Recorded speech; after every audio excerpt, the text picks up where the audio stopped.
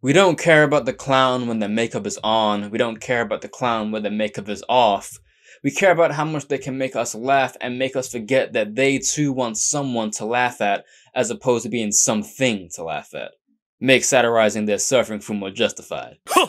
I don't know, I kinda wanna blame Ray J for all of this. Dr. Umar may have had a point with this whole anti-interracial rhetoric. It only takes a little bit of white brainwash to activate the shit in the average Negro. I find much value in role-playing games, because they often give you a dose of knowledge you wouldn't have been able to obtain elsewhere. In a game I often frequent, the protagonist said, "To influence the actions of others through strength of character, charisma, talent, and ingenuity means you are inseparable from your power. Even if you go, your wisdom transcends.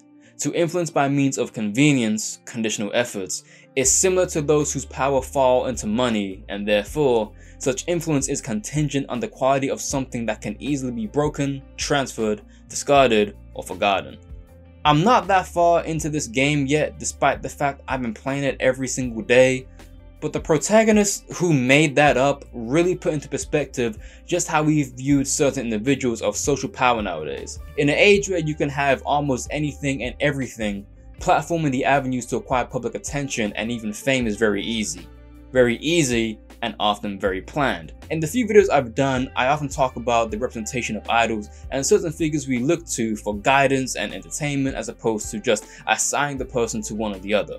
It seems we've combined entertainment for guidance as they appeal to our substantia nigra, and in these present times, it's a lot more easier to find solace in entertainment as opposed to leadership, because the latter involves sacrifices a majority of us aren't willing to commit because we're born into a social, political, and economical state of privilege when compared to those that are far less fortunate. I mentioned the importance of relative intersectionality because the many terms and titles we've adapted to in the new era of fame, status, and stardom have now created new meanings within their classifications. When these things are being discussed, these words have different meanings to different people and different places. For example, when we discuss the matter of influence, what do we mean?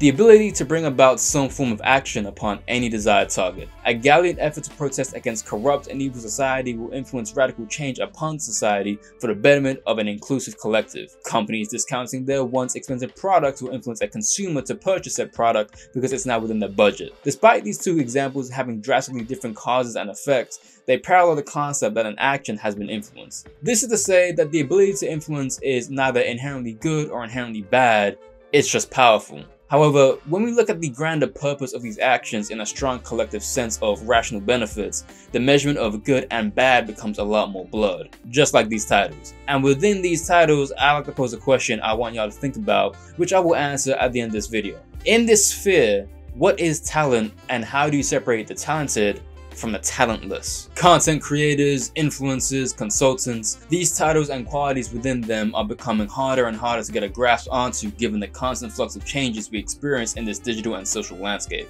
What would constitute a content creator 10 years ago is drastically different to what would constitute one today. What would qualify as an influencer 10 years ago also has its differences. Now, obviously both these terms, while more popular in use, actually predate the age of social media, but it was only until recently you could actually be paid in a contracted positions for such roles to the degree we see nowadays. Content creation is no new concept, as it really is just the production, promotion, and sharing of media content. Cartoonists, comic book artists, then MySpace video bloggers, they were all content creators before it really made a much more popularized and prominent term in the society we see now today. Since it wasn't a popularized term up until these last several few years, there hasn't been much press in regards to its use, what defines one, and overall polarization.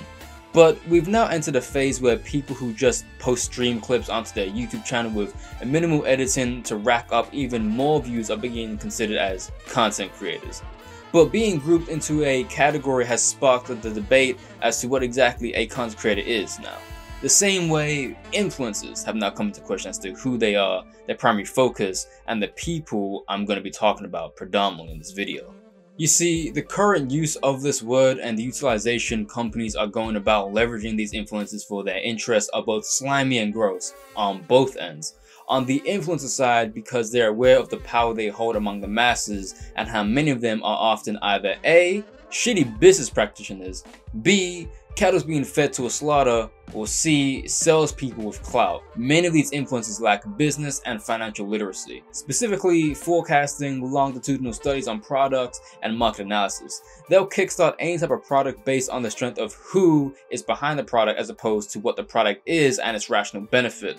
Now, of course, we don't expect these influencers to be business or econ majors. They've got people on payroll or outsourced consultancy for that. But even they care far less about brand image and more about profit margins. Now, while they may not be influencers in the sense I'm describing, those being those who are known predominantly for buying, selling, and promoting, let's look at Logan Paul and KSI and their Prime brand as an example. As most of you may know, Prime Hydration Drink is, as the title suggests, an energy drink to substitute other competitors such as Gatorade, Lucozade, Powerade, and all those other energy beverages. Outside of the fact it was created by two of the biggest YouTubers in the world, they also got heavy sponsorships in the likes of UFC, the LA Dodgers, FC Barcelona, and with this being the biggest sponsorship deal in their history, the WWE. And not only is it the largest sponsorship deal in the history of the WWE, but Prime Drink are the official hydration drink partner of the WWE. Needless to say, over the course of 2 years, this has made them a little bit of money, you know what I mean? Nothing grand, just $1.2 billion, you know, something small, something light. Pocket change compared to the king of the anti-dimension, of course. On paper, you'd think, oh boy, what swell business partners making a whole lot of money. Good for them. Nah. Let's look a little bit deeper. Because not only is Prime just another energy drink, no matter what they say it contains and what it does for you, it has recently been hit with a class action lawsuit because it's being accused of containing forever chemicals. If you don't know what forever chemicals are, just know excessive and high usage of it can cause harm to the body, where it can reduce the immune system response time, cause reproductive harm, and a whole lot of other shit.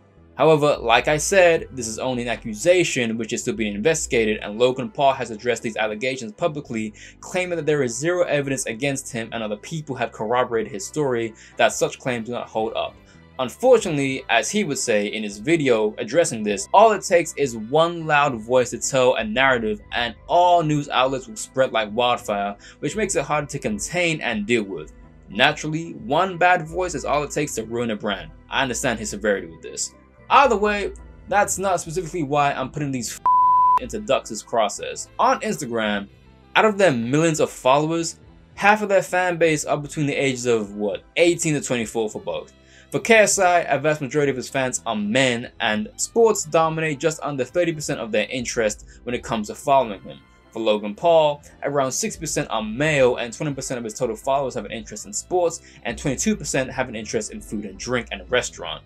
This means they have the perfect impressionable audience to funnel these followers into sales. And if you look at their Instagrams, it is all these niggas talk about. This is because both are practicing a common marketing tool which is known as the mere exposure effect, which is people who have a proclivity towards something they see en masse consistently, and therefore even if the exposure is transient or fleeting, they will have a good understanding and repertoire of what that product is. Because you see Prime associated with the NBA, UFC, WWE, and various other celebrities, influencers, and other big sponsorships, you will naturally look at Prime as a very reputable source of a product, and therefore you'll be way more inclined to invest into that product. Logan Paul was at WrestleMania and had iShow Speed walking down the pathway with him dressed up as a Prime bottle.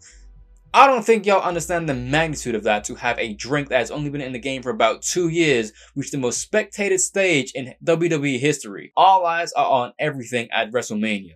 So when you have Randy Orton hitting iShow Speed, who is dressed up in a Prime bottle with an RKO, you can expect the interest of this brand to spike exponentially. Prime bottles will be placed in the hands of teenagers and young adults alike everywhere after seeing it placed in their favorite platforms and events. And if your consumer base consists of the demographic whose opinions are easily swayed and their allegiance is grounded in popularity and entertainment, rest assured you'll be making a hefty bag from it until some scandal big enough forces you out of the public eye.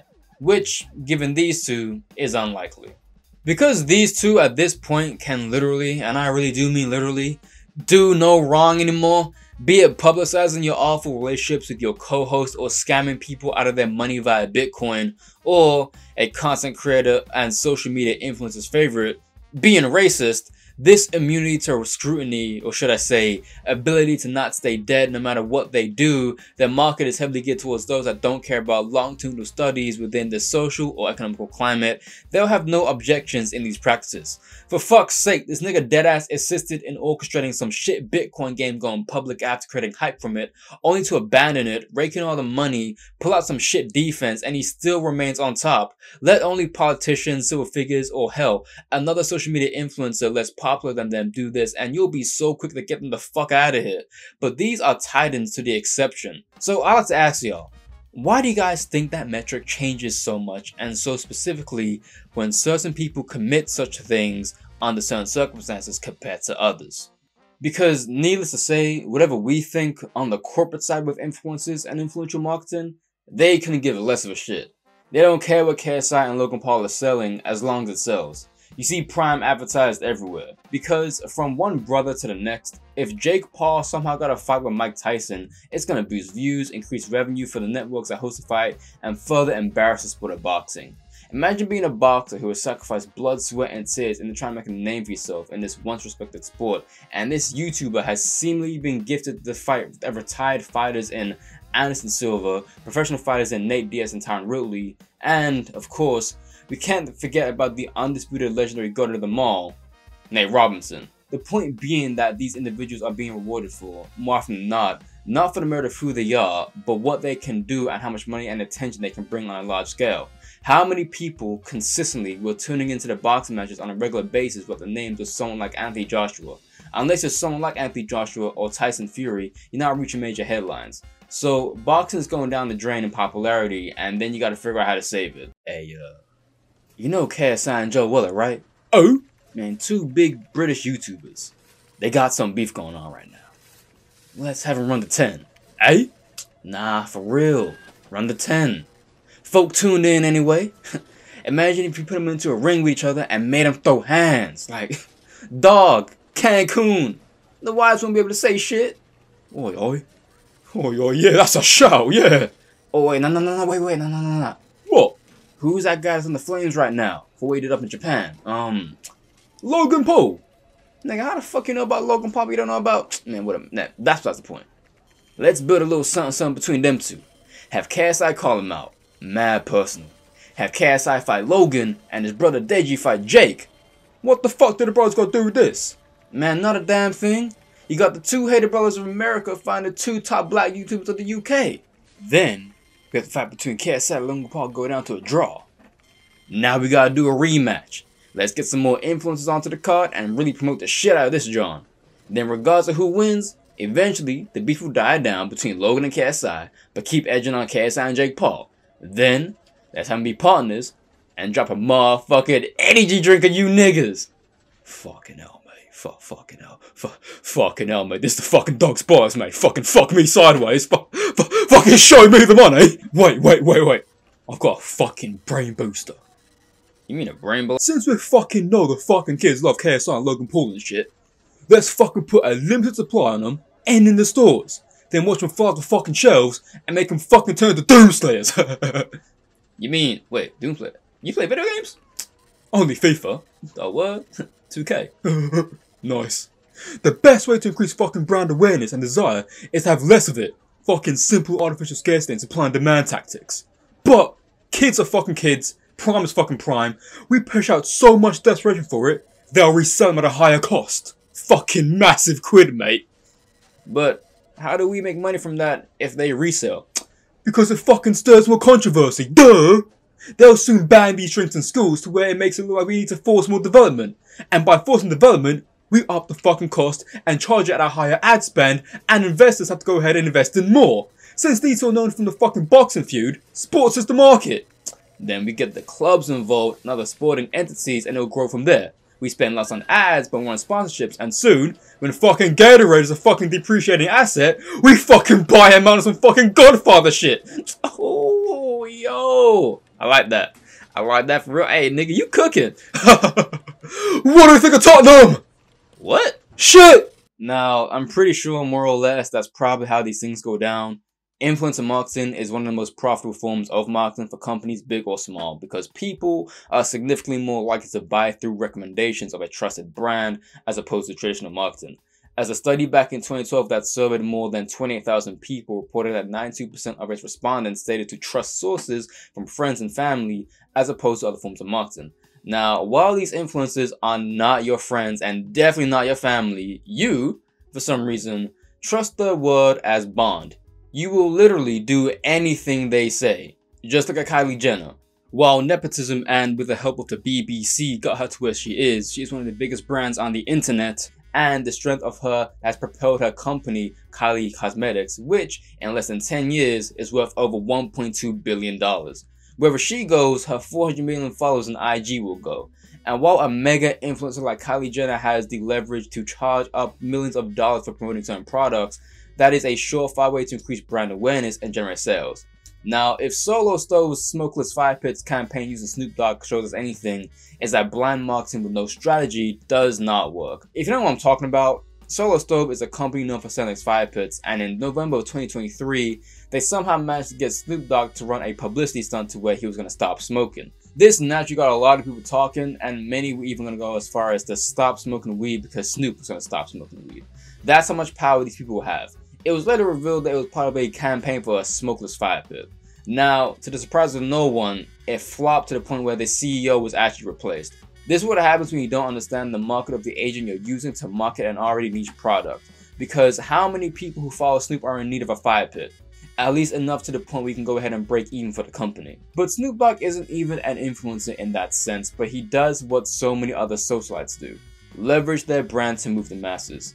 But there's a trend between Solo Stove and the influencer boxing and Prime. They all depend on the great entity to increase their brand. Naturally, that's what influencer marketing is all about. But what about when brands do it out of exploitative and or predatory means? Y'all remember back in February at Omalay's concert, Omalay pulled up some girl from the crowd and the two of them did the nastiness on stage. We all care about this because that woman had a boyfriend, well, now ex-boyfriend, who had to stand there and take that L. Cameras were on him. He was being clowned. He gained sympathy. It was really weird, and once again put black people in another negative light, but I don't know if I get into that because that's a whole nother conversation. Anyway, the aftermath of that was people fabricating stories that they were in a 7-year relationship or they were engaged and various tales, but the woman caught a whole lot of flack. Whether or not it was deserved or not isn't really the point, but do you know what happened to the now ex-boyfriend? Shortly after that, his Instagram grew from 1,000 followers to over 83,000 followers, and his TikTok went from 2,000 followers to over 300,000 followers. Yo, quick post-edited tidbit. Whilst I was recording this, when I first saw his socials, his IG was at 83,000 followers, now it's at 82,000 followers. And his TikTok was actually at 312,000 followers, but now it's at 310,000 followers. Now, keep this in mind, because this is important to what I'm about to say in a minute. Let me say that again. Over 300,000 followers. And guess who put him on streams to have a whole bunch of ladies queue up for him? Kai Cenat.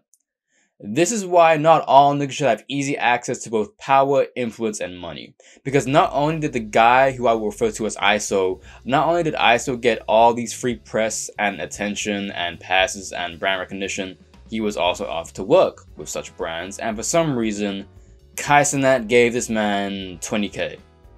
Forget the 20v1 bullshit, Kai gave this man 20k. Why? Why would you do that? See, ironically, it's not actually about the money. He could have given him 5k and it wouldn't have made a difference to what I'm about to say, which is no hate to ISO at all, but what does he do? What has he done? What type of creative, cultural, intellectual, or social benefit does he provide? Not even a benefit, but a general individual showcase of the aforementioned. While my current focus isn't on Kai, as that will be saved for another video, he plays a part in this narrative of brands rewarding something for nothing.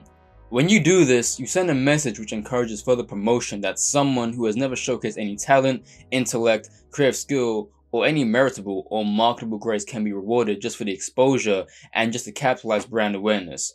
Which is all Kai Cenat is in truth, or at the very least, the bulk of what he is. He is a popular, rich groupie chaser because he initially wanted the ex-girlfriend on stream, but she turned him down because she wanted compensation. Kai Cenat doesn't give a fuck about either one of them. He's just fully aware of the traffic that will come with it. Smart move, but just because something is smart, it doesn't mean it has to be respected, because there's nothing respectable about this. Why? Your girl lied to a singer about having a man, danced on him in an explicit manner, and showed little to no remorse about it until afterwards. But you got rewarded. And what he gained was not organic followers or traffic, it's just paid, but not with money, but with the attention and fleeting convenience. He doesn't have a brand or has built any type of loyalty to who he is or what he does. Because of this, the association people will have with you is exclusively linked to the event in which you came from and nothing else. Hence why in the comments they're largely related to the topic as to where he is the byproduct of an event. Then, gifting 20k to a young man who has never seen that much money before in his life is an overwhelmingly addition to ensure that you do not fail this opportunity to yourself. Unfortunately, many in stronger positions than him have failed. Since then, ISO has made 4 TikToks. One, he was promoting some song, but it cuts off after 10 seconds, and for a minute it's just silent. The other is some ad-like content of him eating some fries, promoting Rio, AirPod Maxes, and Morley's. And the last one is him at a gas station doing... what is he doing here? But this looks like the beginnings of a talentless social media influencer creator, because he explicitly hasn't done nothing to leverage this. Now, I'm not saying he is talentless. I'm not saying he won't contribute to anything. But he was able to assemble an audience and platform from the conditions of something extremely negative and outside of his control, as opposed to something that was from his own power and force. And since he had a non-existent platform beforehand, he has absolutely nothing to showcase outside of him being a regular degular.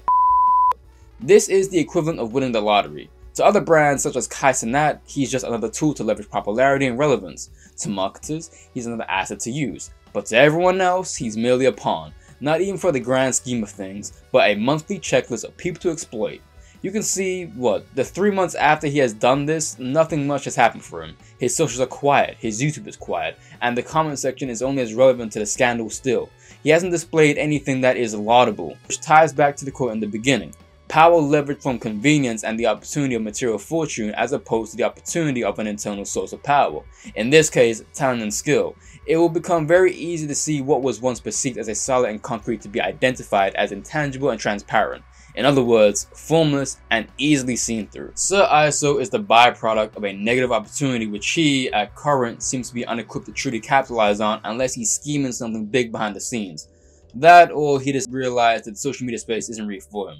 But when we look at the probability of those that have made any long-term success from such actions, it can initially appear to be unlikely. Just like Vicky, for example. Remember her? The white girl that claimed to be 25% black, dropped a hard ER a lot, and got on some weird beef with Bad Barbie, and had some association with Lil Tay, another little girl that y'all made famous who was also under 18. Y'all noticing the pattern here with these ages and what happens to them after they get pushed into the limelight, right? Vicky has fallen from the face of the earth despite having over 1 million subscribers on YouTube with little engagement, an Instagram that sends you to a profile that isn't hers, a Twitter account where her description literally says social media influencer, good god. And what is this? Some off-brand OnlyFans? And surprise, surprise, she has some skincare brand which is, I mean, do I need to say it? It doesn't appear to be very profitable. Needless to say, you'll build them up just to watch them fizzle up or crash and burn. Of course, not all influencers follow the same path as the aforementioned, and in truth, it's like how I said in my first video, just because you can do something, it doesn't mean you should.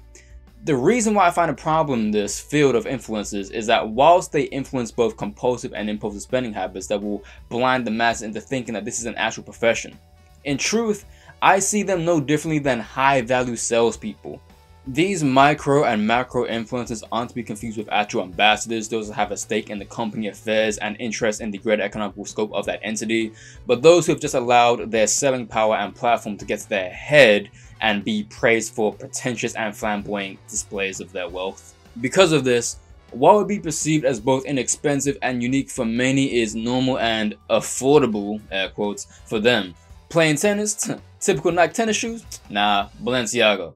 Lounging around in the crib all day? Literally anything inexpensive? Nah, Balenciaga. Fucking snowboarding? Regular snowboarding gear?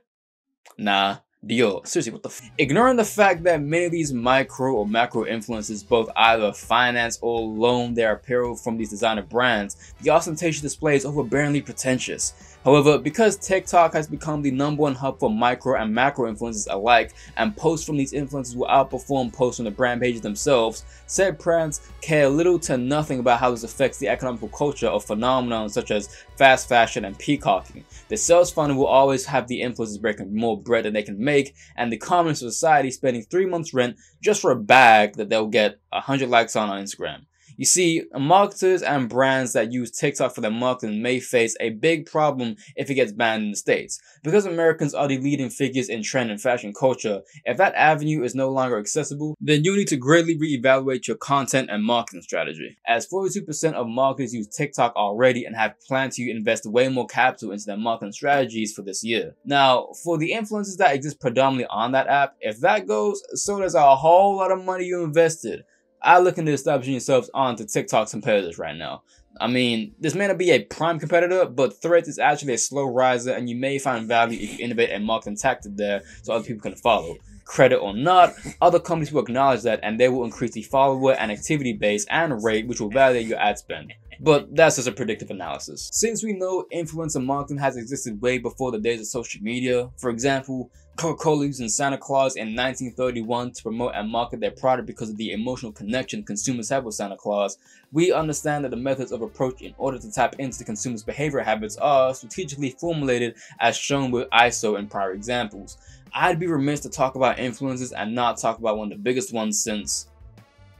when did that video drop? Kim Kardashian, as per the rest of the Kardashians, are usually placed under the scope for having their worth and talents questioned, with the big one being, what do they do? Simple. They do what other influencers do, but on a much bigger scale. You could call them the goddesses of influencer marketing of the modern age. Balenciaga could post one of their latest products but will receive a fraction of the likes Kim Kardashian has, or will potentially get because she's Kim Kardashian. And speaking of Kim and Balenciaga, this is why we need to abandon the cattle mindset. Because when Balenciaga were under fire for that ad scandal of including children in one of their campaigns that was littered with bondage and BDSM products, Kim decided she needed to reevaluate her position within the company, not cut ties with them, and then 2 years later emerge as their new brand ambassador. See, now you really shouldn't count on these celebrities for shit. They do not care as long as it does not get in the way of their image or their money. Ethics? That's just a 5-letter word to them. While we need to understand the multifaceted layering of this cauldron of social media celebrity status, we also need to understand that this is just further promotion of the excessive materialistic lifestyle which seeks to both isolate the minority from the majority, as well as have the majority seek to imitate that lavish and illustrious lifestyle, presenting themselves in a manner of success and surplus for the gratification of the masses they are no different from. They will never miss an opportunity to flaunt the products of greed and surplus, yet believe that humility or humble bragging and superficial displays of utilitarianism makes them free from the criticisms of just being another marketing agent and salesperson for corporations that look at you no different from an employed intern they throw into the wild to influence compulsive spending habits. Hey guys, so I couldn't wait literally 5 minutes to drive home in my Mercedes car. That's a car, that's a Mercedes. Can you see the Mercedes logo? I'm driving a Mercedes, vroom vroom. So I want to show you my new Chanel, that's Chanel with one N for you broke bitches. New Chanel glasses, not just a bag, no Chanel bag, just glasses. I couldn't wait home to show you these glasses. As you can see, and you'll see why I can't wait to show you these glasses, because they're so magnificent. As you can see the interior of my Mercedes, I could have easily waited to go home. But here is the Chanel box with the Chanel paper, and here they are. Just so cute. These regular schmegular glasses that I couldn't wait 5 minutes to show you because, you know, you need to see the Mercedes. Look at the logo on the side. 2 C's, crip.